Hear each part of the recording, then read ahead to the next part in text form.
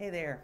So, we're still talking about depression, and if you've been watching this, each month I choose a theme, and this month's theme has been depression because that's more relevant to our lives, and many of us go through depression from time to time. So, I want to talk about at this moment the dangers of depression. We've talked a lot about what it looks like. We talked a lot about chronic depression. We talked about the difference between sadness and depression. And I think it's important to talk about the dangers of depression. So, what makes depression dangerous? Well, for one thing, it could give you a distorted view of reality. You begin to believe what others may be saying about you as opposed to what God says about you. You begin to believe that when people say that you're bad or that you are an abomination if you're queer, um, you, be, you begin to take those things in. And when you take those things in and dwell on them too long, it causes sadness, which, if not checked, can lead into depression. The other thing that happens during depression is this false sense of urgency. Now, what I mean by that is when things happen, you are reactive as opposed to proactive. You rush into things. You try and solve a problem without thinking it through. There's this sense of, I gotta do it, I gotta do it, I gotta do it. Another one is a sense of entitlement. Wow. Now, what does that believe? What does that mean? What does that have to do with depression?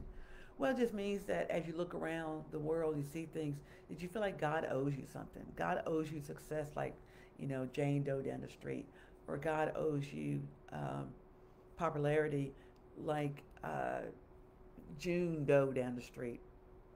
All those things are there. And lastly, and I can't stress this enough, another danger of depression is this idea that suicide is the answer. Now, with that one, that's a permanent answer to a temporary thing because depression happens to all of us in our lives. And all of these things can play tricks on us. And so there are very dangerous things that can happen around depression. Depression makes us feel hopeless and helpless and powerless. And yet, God is still there in the midst of all of it. So, as you deal with depression, just remind yourself you're not alone in it. Remind yourself that there are dangers there. It distorts your view. It gives you this sense of, I gotta do it, I gotta do it, I gotta do it.